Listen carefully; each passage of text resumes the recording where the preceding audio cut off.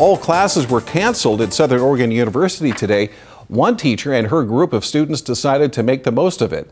NBC5's Roma Villavicencio went to a class this evening in Ashland that was held at a local park, and she has more tonight. Roma.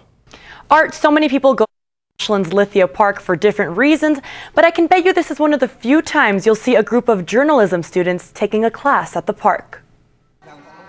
For this group of people, it wasn't about the beautiful leaves, yoga, or a nice walk down Ashland's Lithia Park that brought them together. It's an inspiration, really. It was about writing down ideas, sharing thoughts, and most importantly, journalism. These are students who write for Southern Oregon University's newspaper, the SOU, voluntarily meeting at the park because classes were canceled due to a false threat. I was a little scared initially when we got the threat, just because everyone's been on high alerts. It makes me angry that colleges and universities, that teachers and students who are working toward a better future are being threatened.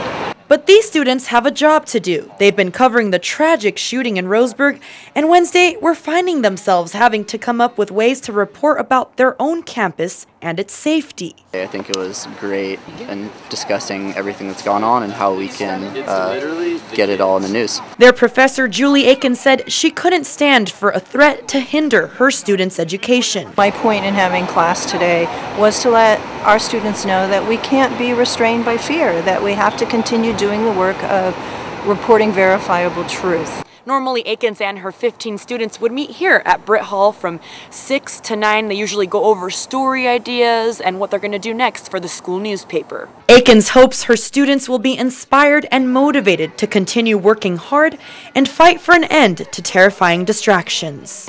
Enough is enough. I need it to end, you need it to end, and we need to help each other do that. Okay. Most of the students I talked to tonight told me despite the threat, they are actually pretty calm and ready to get back to class. Live in the newsroom, Roma Villavicencio, NBC5 News.